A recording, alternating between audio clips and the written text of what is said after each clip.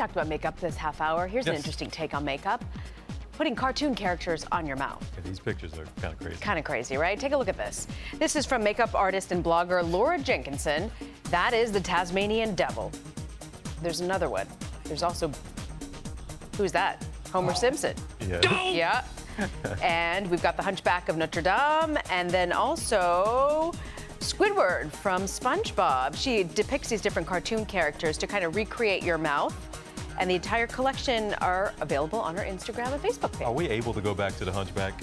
The Hunchback, yeah, number 3. Can we go back to that one? Number 3. Does anybody else think that looks like Dracula or Count Chocula? Count Chocula. I said it looked like Count Chocula, and you had a laughing fit during our commercial break.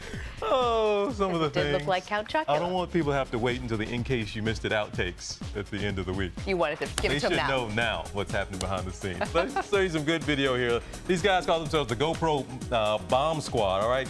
These daredevils, what they do, they attach these GoPros to the helmets, to the bodies, all over the place, and then they do crazy things. And this was the crazy thing they did. They jumped out of a helicopter over the city by the bay, San Francisco, and they got some amazing pictures during this free fall.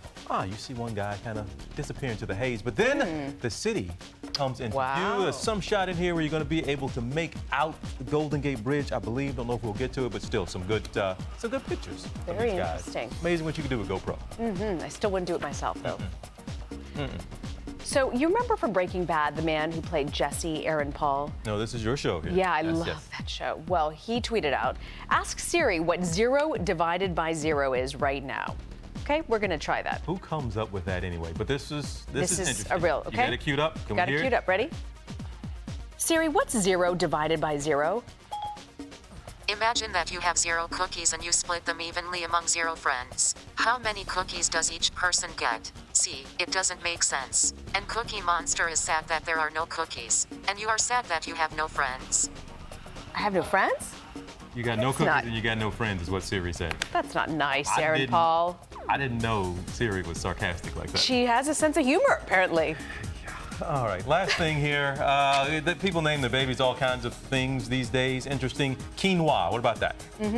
That apparently no one in this country has named their child quinoa yet, and there's probably good reason, but this restaurant, BJ's, this franchise, $10,000 prize up for anyone who names their baby quinoa. They're trying to promote some new dishes they have there. Uh-oh.